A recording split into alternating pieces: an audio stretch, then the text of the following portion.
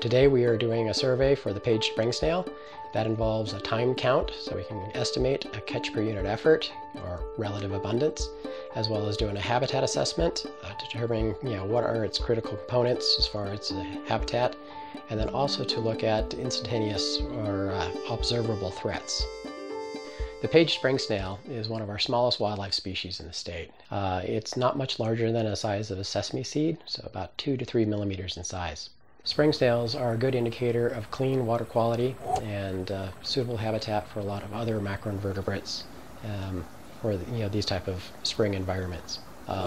They were found here in the Camp Verde, Page Springs area probably in the 1980s, and so they're fairly recent as far as what we have been able to document. This species occurs on 10 sites within hatchery grounds, plus 2 other locations off-site on other private property. It's protected under a conservation agreement. The conservation agreement is an entirely voluntary, non-federal agreement that we work with Fish and Wildlife Service and landowners, in this case commissioned properties here in the hatchery, and so we are able to manage and monitor those species to their benefit without having any type of federal restrictions under the Endangered Species Act. Page Springsnail does not have any federal status under the Endangered Species Act, but it is identified in Arizona as a species of greatest conservation need. And that is part of the Game and Fish Department's process and effort to identify species for management priority around the state. They tend to be those that are rare or at risk, or potentially could become a rare or at risk into the future. So Springsnails on a whole are pretty rare in the state. Some of the primary threats to Springsnails are the loss of groundwater.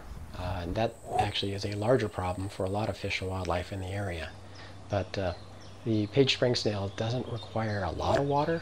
Other major threats include invasive species such as the New Zealand mud snail. Another threat is the invasive Himalayan blackberry. It can encroach upon the spring habitat and shade out the area that the Springsnails are found in, and that will reduce the amount of food that is available to the Springsnails. We've been very lucky in the last 20 years in reversing the trends with the page Springsnail. We're able to maintain all of our extant populations that were here at the time that we took ownership of this hatchery. We've been able to increase their numbers and abundance within the populations by doing some habitat modifications. Bass House is one of our success stories. That was an extirpated site more than 50 years ago that had a wooden shed over the spring head. We were able to replace that wooden shed with a chain link enclosure, so that allows more sunlight into the spring.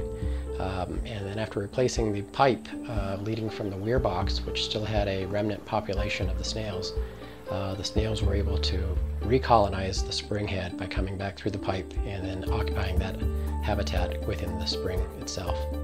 And over the years, we've been able to watch as that population grew from dozens to hundreds to thousands. And now it's at a very good state. We're hoping to replicate the success of Bass House at other extirpated sites by reducing threats and then being able to reintroduce the snails. Arizona is unique. It has a wide diversity of species for mollusk, about 200 native mollusk. And that does include spring snails, a lot of land snails.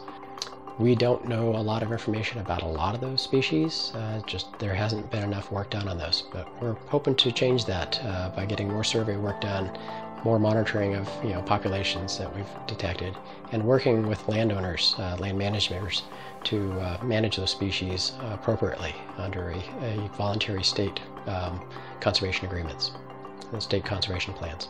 But in the meantime, we're still actively monitoring and managing the species.